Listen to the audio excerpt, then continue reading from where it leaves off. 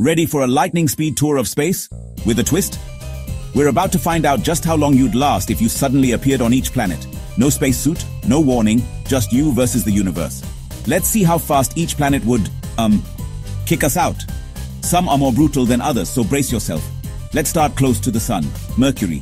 It's a scorched, airless rock and the temperature swings are wild. No air, no mercy. The sun's radiation is relentless here. You'd survive about 2 seconds before frying or freezing. Mercury is not a place for a picnic. Venus? Let's talk about a real nightmare. Try 1 second.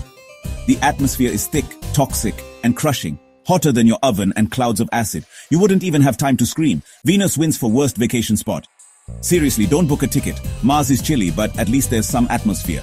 It's not much, but it's something. You'd have about a minute. Enough time to do a little dance or maybe snap a selfie before passing out.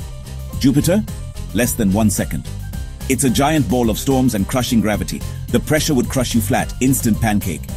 Saturn, Uranus, and Neptune? Same story, just different flavors of disaster.